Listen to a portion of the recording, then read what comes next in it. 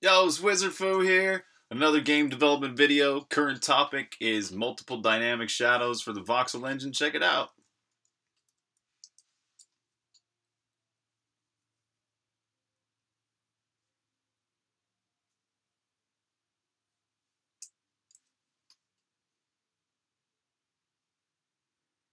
So we've got a directional light that is being shined straight at the current time. You can see where the shadow is right now when we get.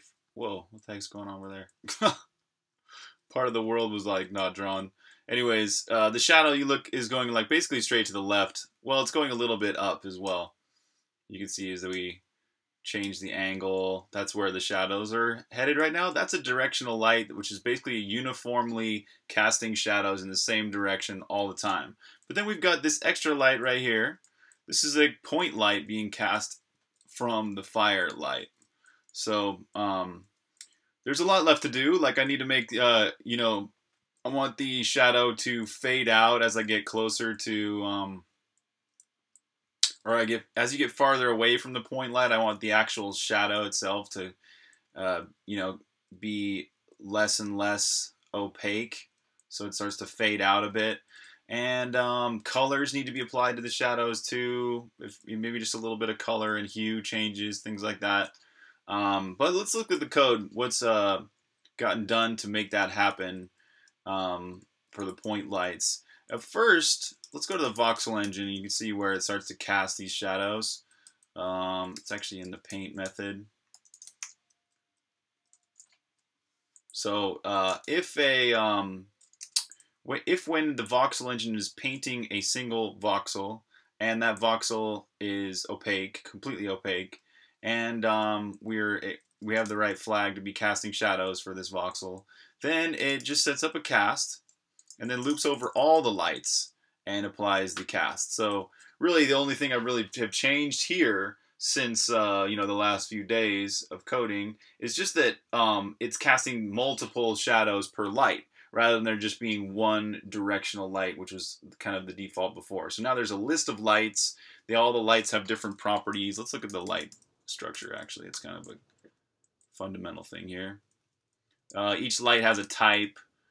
Currently, I'm only implementing directional and point lights, but there's also room for color, strength, position, the vector for the light, possibly the 2D vector for the light as well, the scale, what flags there are for that light, and then there's a simple method to loop over all the lights. It just basically it makes public a static vector of lights.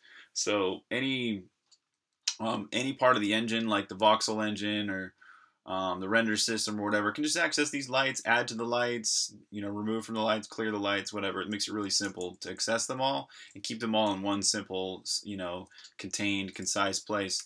So basically that's it. It's just it sets up a cast, and the cast has a 2D position. This is its vector. But no, that's a pretty unique thing to talk about. An interesting point is that the vector. I was thinking that for a point light, every single voxel would have to cast its own. It's like subtract its position from the light's position to create a vector that was perfect for each voxel.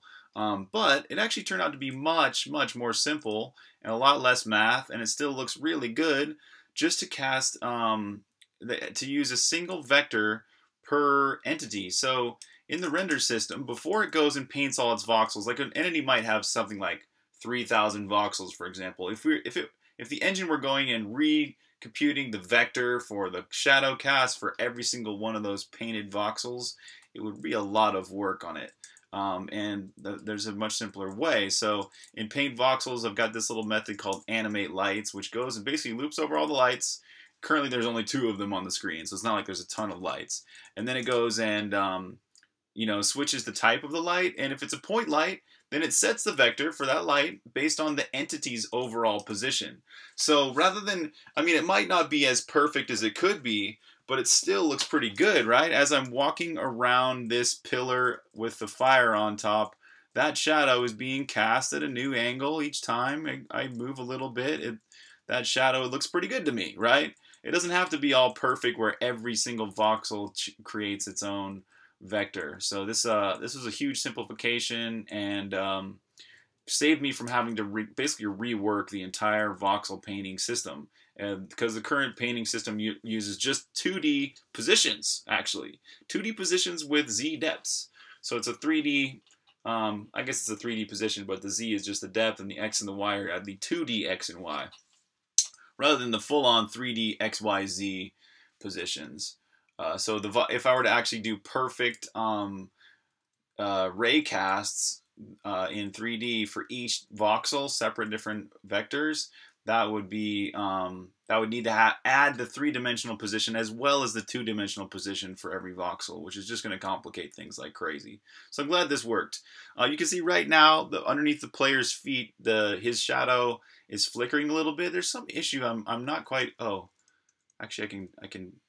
Nope, that's not it. Shoot, I'm not exactly sure why. I'm trying to catch that bug right now. I'm trying to fix that.